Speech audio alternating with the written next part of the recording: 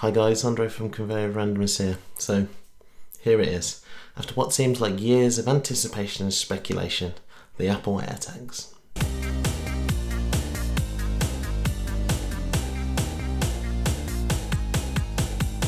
For an Apple product that firmly ingratiates itself within the ecosystem, I must admit I was a bit surprised by the £29 price tag, or 4 for £99. It doesn't seem very Apple-like to have a low price like this, but I'm not complaining. Unboxing is as unremarkable as you'd think. Apart from the AirTag, you get all the usual Apple literature. Looking like a large white button that you'd find on a knitted cardigan, this to me is very Apple-like. On its rear, the familiar Apple logo surrounded by the only wording on the product, all on the removable metal battery cover which houses the flat disc battery. Apple say that the AirTag's low power consumption will mean that the battery will last you for more than a year, which is comparable to the Tile Tracker and a little bit more than the Smart Tag that you get from Samsung. And when it's time to replace the battery, you'll get a notification on your iPhone. I'd have liked to see the AirTag probably a little bit thinner, as I'll be putting it in my wallet, more like the depth of a coin, as this would make it less defining in smaller, thinner wallets. Installation should be as easy as putting the AirTag next to your iPhone, and thanks to the ultra wideband technology within the AirTag, this is possible. You're also able to add devices within the Find My app.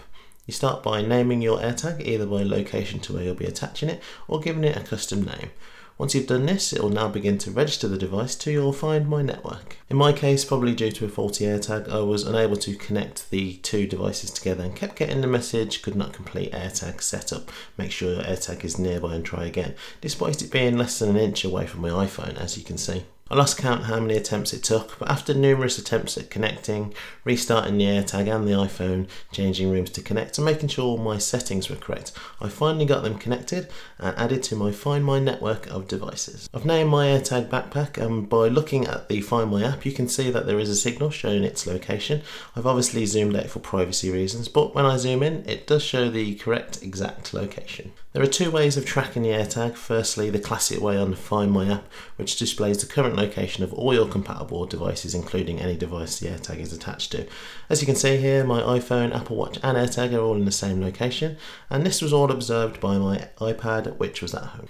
The second way, and more relevant if the AirTag is nearby, instead of the proximity radar of the area that your device is in, with the iPhone 11 range and newer, also within the Find My app, you're able to access position finding, which is really useful particularly if you've lost your connected item at home and you need to find its exact location. You are directed with pinpoint accuracy to your item, with it even showing the direction it's in. Once again, all down to the ultra wideband technology. Think of it like a sat-nav to your AirTag. If you've not got access to position finding, you can also request the AirTag to play a sound to help you find it if it's nearby. Now, let's imagine a scenario. You've lost your wallet which has your AirTag in. You didn't realise at the time that it slipped out of your pocket and it's lying about somewhere, and someone with a compatible iPhone or Apple device within the Find My network detects the Bluetooth signal being emitted from the AirTag. Because of this, you'll get a notification of its last known location within the Find My app.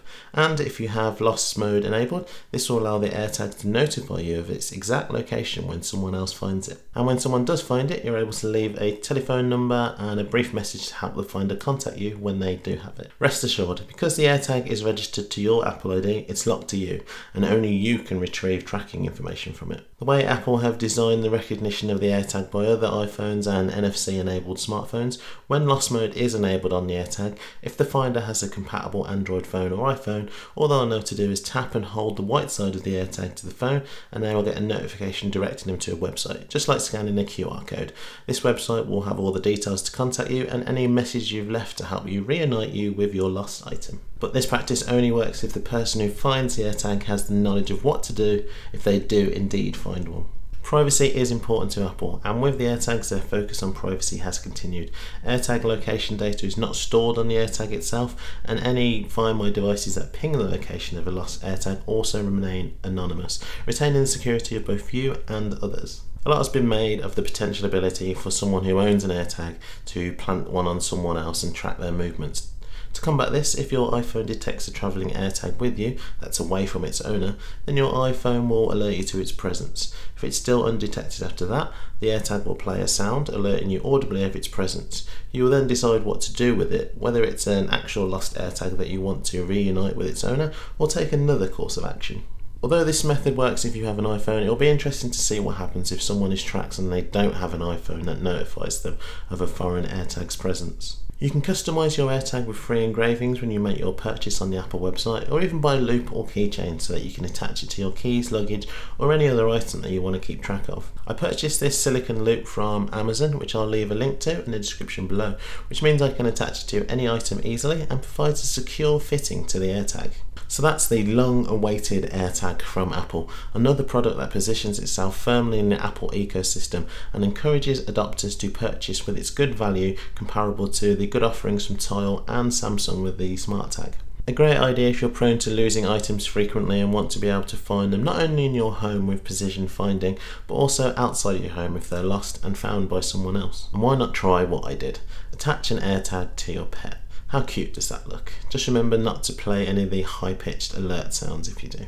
I've seen videos of people tracking their travel luggage, particularly useful if you don't happen to be in the same location as your luggage. Instead of potentially never seeing it again, at least you'll have a chance of knowing where it could be and being reunited with it. It'll be interesting to see what the uptake of AirTags will be and how early adopters will approach to displaying them, whether that'll be on open display so others can see them, or privately inside of a bag or piece of luggage, probably like how I will do it. Will we see a future where swarms of luggage and bags all appear with AirTags on, or is this just a fad for the few? I suppose only time will tell. If you enjoyed this video, please like and subscribe to the channel and press the bell icon to get notified every time I release a new video. That's all for me today. I'll see you on the next one. Bye. Why don't you go and watch one of the two videos below, or both if you want. Click before the time runs out. 3, 2, 1...